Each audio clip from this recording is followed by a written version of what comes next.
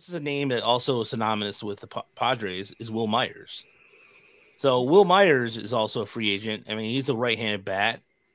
He was last year, he put up a 1-2 point WAR. I mean, he's been talking about getting traded for a long time. OPS plus over 108 with the Padres, and so this is a guy who can play multiple positions.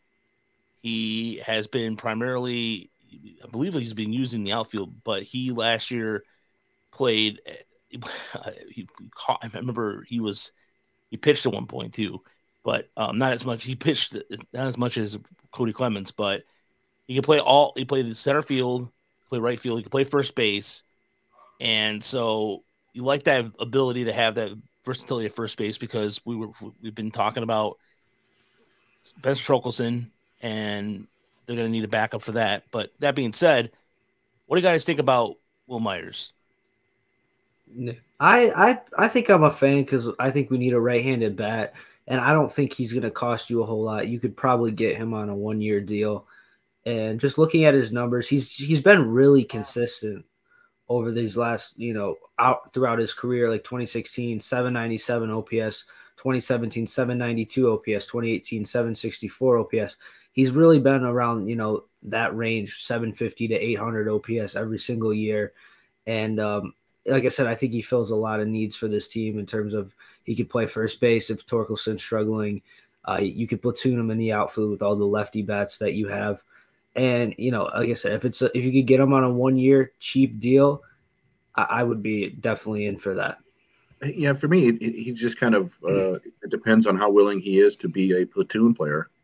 If he's willing to come in and play 60 games and hit only against lefties, then I think he would be very effective in that role. I think he's got a pretty good career numbers against lefties. He's not much of he's just kind of blah and average against right-handed pitching. But we know that Harris from his days at the Giants, they really did a good job of platooning guys. And if he's amenable to that, I think to John's point, that there's a lot of things that would make him fit.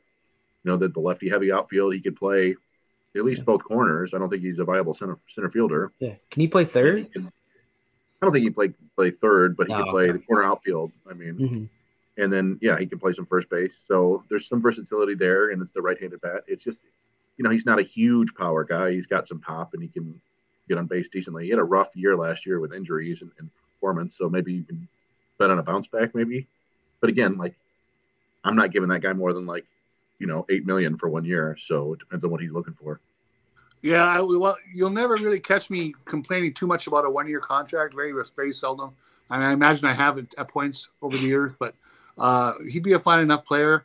As long as it's part of a role that he's in and he's not being given a full-time position, and as long as he's not the marquee signing of the winter, if he's being brought in for a certain role, that makes perfect sense to me.